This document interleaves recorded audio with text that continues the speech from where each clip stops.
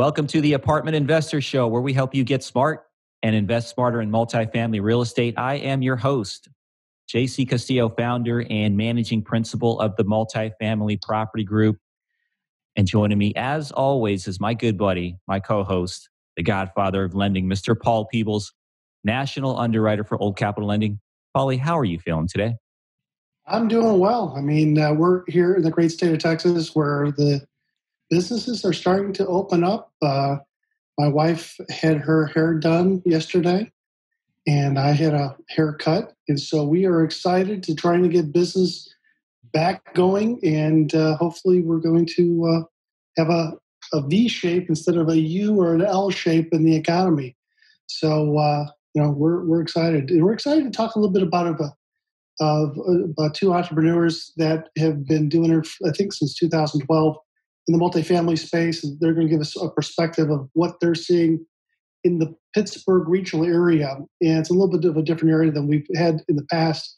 But I think these guys are going to kind of share with us what's going on in workforce housing and just talk a little bit about, what the coronavirus has done to their business.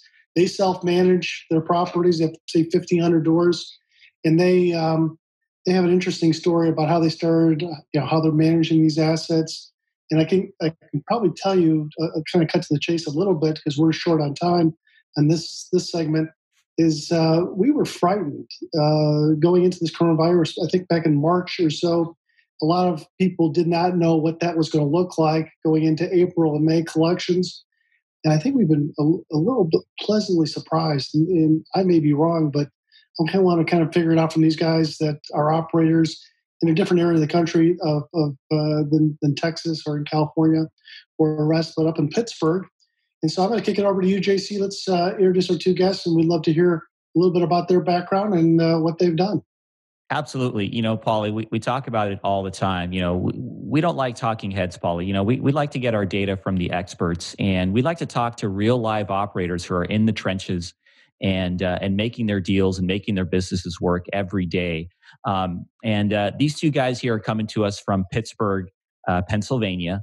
And the really cool thing about what they're doing is they have formed a company that is basically based in Pittsburgh and actually does business completely and mostly in workforce housing all around the greater Pittsburgh metro. And so, we tend to talk a lot about the Sun Belt, multifamily markets, but we don't spend a lot of time talking about some of these other markets. And so I'm really excited today to hear about the Pittsburgh area, Pennsylvania area, and see how things are faring with multifamily in their world and how they're being impacted and how they're navigating the coronavirus from an economic impact perspective. So, I want to welcome to the show Mr. Andrew Reichert and Mr. Daniel Croce to the show from Birgo Realty. As Paul mentioned, they started their company in 2012, and they've got right around 1,500 units under management and about $120 million worth of properties under management. So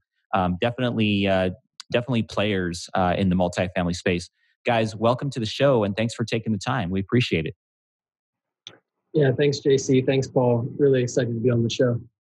That's great. Well, why don't we get started? The question that we're trying to tackle today for all these multifamily investors out there is, the current thesis around the general market seems to be that the workforce housing sector is going to be impacted quite heavily from coronavirus, given that there's a lot of blue collar people that are starting to lose jobs a little bit more than maybe say your gray and your white collar. So what do you guys say about that? What is the data telling you in your area against this thesis for workforce housing and the impacts that we're going to see?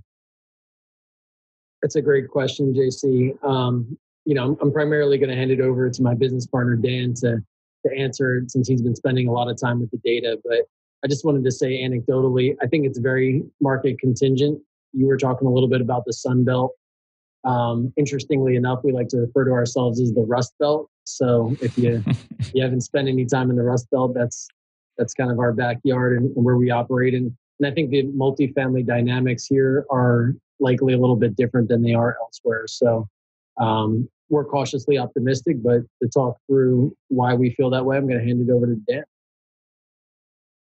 Great, thanks. Yeah, it's a pleasure to be here and get to chat about this today. Frankly, we were right there with the rest of the industry in late March. Um, you know, really uncertain as to what the coming weeks would bring.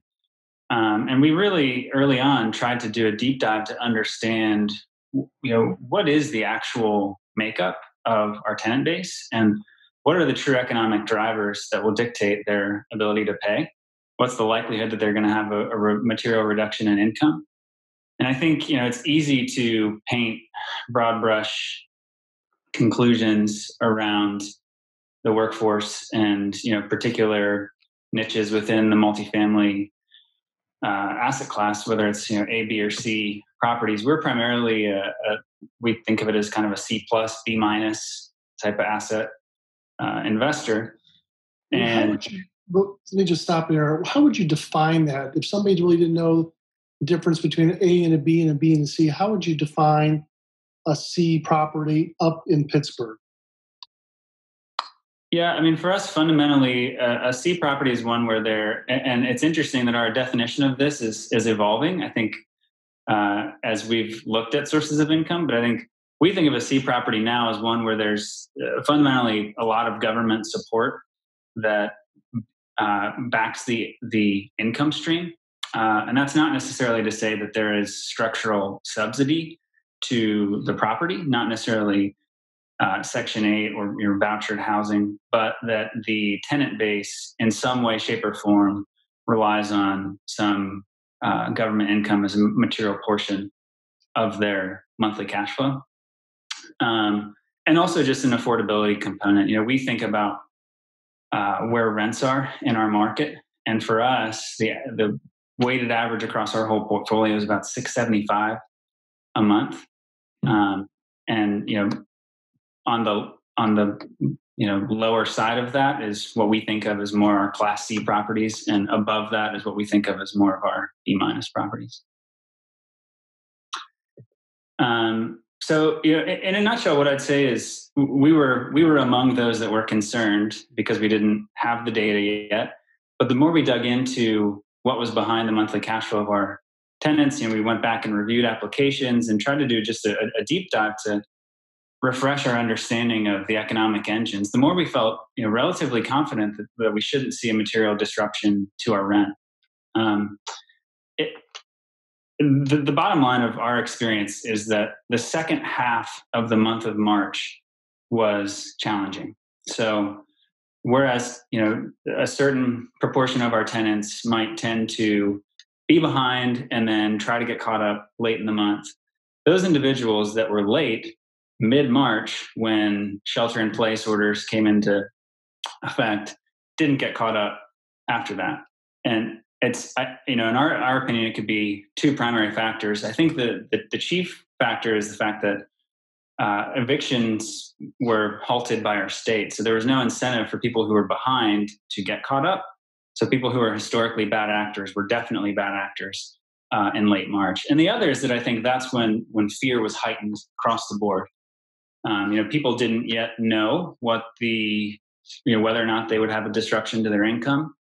They didn't yet know what the government support would be in terms of the CARES Act implementation and how that might impact their personal wallet. So it was just the height of uncertainty, and we definitely saw that. So our collections in a typical month, we might collect about $50,000 in rent. We'd collect about $100,000 in rent between the 15th and the 30th, and we only collected about $50,000 in the month of March. So it was a 50% drop off of that segment. But if you look at the month of March in total, we still collected about 95% of our total rent. So, right around the second half of March is when we started to get some clarity around what was going to happen in the industry broader as it relates to support from the CARES Act, and people started to have a better sense about what the likelihood of keeping their job was. And as soon as we got into April, we were extremely encouraged. We looked at our collections mid-April, and they were spot on average to where they were all throughout Q1 mid-month. So the question really then became, what's going to happen in the second half of April? Is the second half of April going to look like the second half of March? Or is the second half of April going to look more like a typical second half of the month for us? And we were extremely encouraged. We ended the month of April with less people on our delinquency report than we typically do in an average month. So, broad numbers, we had about 170 people on, carrying some kind of balance at the end of the month of April. And in Q1, so January, February, that number was about 185 people ended the month with some balance. So in general, our collections are actually really strong. And we think that the economic impact payments actually help some people remove themselves from the delinquency report. The flip side of this is that we actually did see, as you might expect, a general increase in the weighted average balance past due. So those that were delinquent prior to the onset of the crisis, who then decided they're certainly not going to pay, their balances grew. So even though we had less tenants on the delinquency report at the end of the month, we actually had more delinquent AR than we typically do, but concentrated to a few bad actors who, given the eviction ban, were less likely to get caught up. That's right, because normally you in a different time you might have been able to evict some of these extremely bad actors, but now they sort of have to kind of stick around your property in the meantime. So how is so it sounds like March was a little bit on shaky legs in the second half, but April kind of has been fairly close to normal for you guys. What is May looking like? It's May 14th as of this recording date. What's May looking like for you guys? May is looking great. I'm looking at it right now. So we're actually ahead of where we were in any other month this year at this point in the month. So as of the 13th of the month, so our cohort that we're using to assess this excludes anything that we've acquired in the last 6 months. So we want it to be properties that have been stabilized under our management for a while now. And so within that cohort of units, which is about 1,250 units, we've collected more in the month of May, and actually materially more. So I'm looking at about $730,000 in collections thus far in the month. And any other month this year, as of the 13th, we've been about 15,000 behind that. So we're actually notably ahead of the game in collections relative to a different month or any other month this year at this point. Do you attribute that being ahead of the curve to some of the stimulus checks that have gone out to your renter base, or do you attribute it to other things? I think it definitely does have to do with the stimulus. I think the reality is for people that rent in workforce housing properties, $1,200 per adult and $500 per child. That's a material liquidity injection for them relative to what's typical. So I think we're seeing people identify shelter as a basic need, wanting to make sure that that piece of their financial picture is taken care of, and they're utilizing the excess liquidity to make sure that their rent is taken care of. I would also attribute it to really stellar risk management on the behalf of our property management team.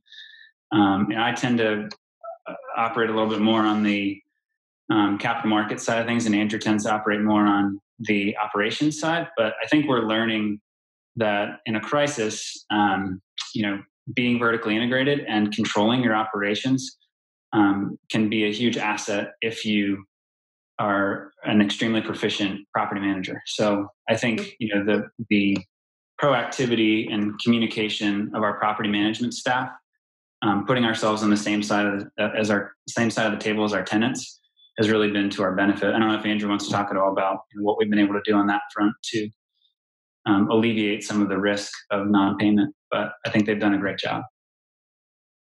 Let's talk a little bit about looking forward instead of looking behind. What does that really look like for you guys in terms of, in some period of time, these stimulus checks will stop? And have you guys thought about, what you guys are going to do in case those tenant income falls?